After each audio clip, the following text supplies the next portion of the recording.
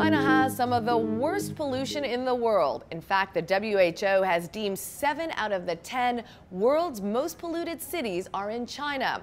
Well, a company in Shanghai has now come up with a prototype of a mask that not only protects you from air pollution, but also tells you what exactly you're breathing in. The Wall Street Journal's Diana Zhou has more.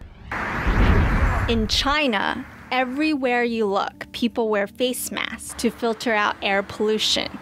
This year, that hit record levels thanks to more cars and more industry.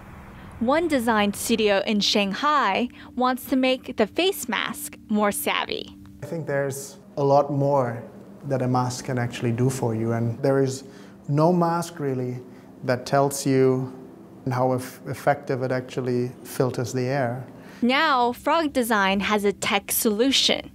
This prototype, called an AirWaves mask, uses a particle filter, a battery, and a Bluetooth module that connects to your smartphone and an app.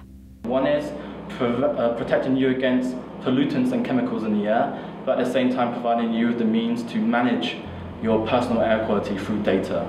The mask and the app warn users when they enter a polluted area, alerting them to put on the mask, and it's location specific. It's not only about the city level or the district levels. It can be at a detail level at like a street or at the corners.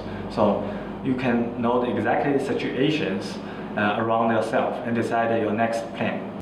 Open data is a core concept behind this design. A lot of the data that's shared with the public is not necessarily generated by the public.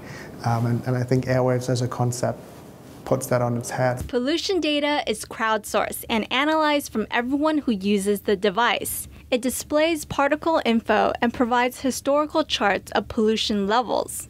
Still, challenges exist, like fashion. The final design is probably going to look different from what we're looking at today. Like this, I think, is a good illustration of what the initial form factor looked like. Some people compared it to Bane and Batman. Opportunity, and we give it back to you. And no one wants to look like the villain from Batman. We explore between fashion, more lifestyle type of design, but we're not sure if that's the right way to go or if a more serious, pragmatic design. Wearable technology really forces you to switch your mindset as a designer. There are a few companies who have approached us and said, we're interested in making that real with you. For the design studio, the AirWaves mask is still a passion project, but they hope it will inspire entrepreneurs to bring this idea to market and to you.